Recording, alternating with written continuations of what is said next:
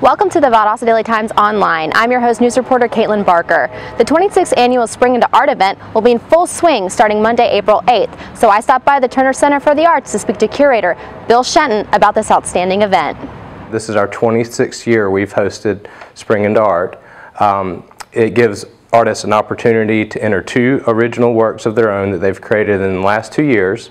This year I've had over 260 artists enter. So that's going to give us a little over 500 works. There's 4 different categories, although there's a lot more than 4 different kinds of art in this show.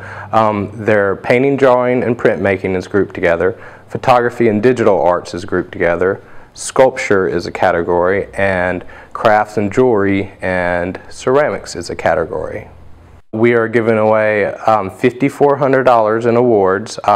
First, second, and third in those categories I just listed, plus $1,000 to the overall best in show. These awards will be selected by 2 judges from outside this region. One is from Columbus, Georgia, and the other is from St. Augustine, Florida. And they'll come in on Saturday before the opening and spend several hours reviewing all the work to make those decisions. There's definitely mostly paintings.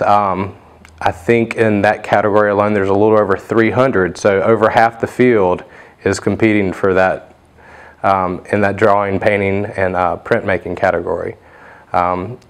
Followed next by photography, with probably over 100 entries in photography, and then the rest of the field made up of the 3-dimensional works. The beauty of this event is it's open to any artist working in any level as long as they complete their entry form and submit their $40 entry fee.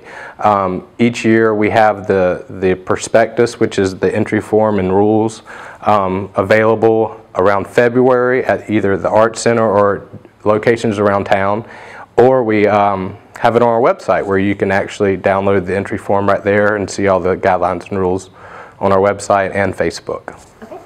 Each of the works in this show are for sale, and this is a fundraiser for us. So this is the only event that's not open and free to the public like our normal open receptions. So it'll be the artists, their guests, and all the people who have bought tickets. And we expect a little over 600 people to come. Okay. Our hours of operation are Tuesday through Thursday, 10 o'clock to 6 o'clock, and then on Friday and Saturday we're open from 10 to 4. We're closed on Sunday and Monday.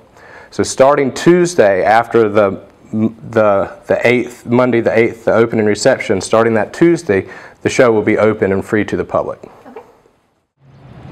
Spring into Art will be held at the Turner Center through Wednesday, June 5th. So don't miss out on your opportunity to see some amazing pieces of art.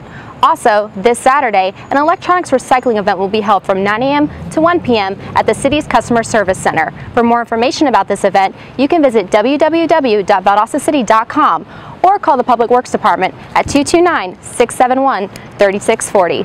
Thanks for watching this edition of the Valdosta Daily Times Online. I'm your host, news reporter Caitlin Barker. We'll see you next time.